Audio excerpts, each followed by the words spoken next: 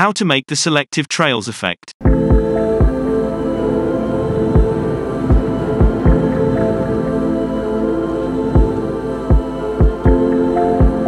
Today's video is sponsored by my friend Tom Hardy.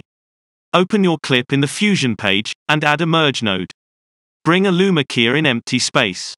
Connect your clip to this, and drag it to the left viewer. Bring down the low value.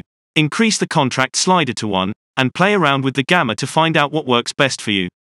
Add a motion trails node. Set the trail length to 15.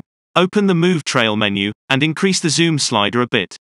Add a glow node. Bring down the shine threshold, and set the spread value almost to minimum. Choose a color that you want, and right-click to the gain slider. Select to modify with shake, go to the Modifiers tab, and bring down the smoothness to your liking. Set the minimum to 0.1, and the maximum to 0.6.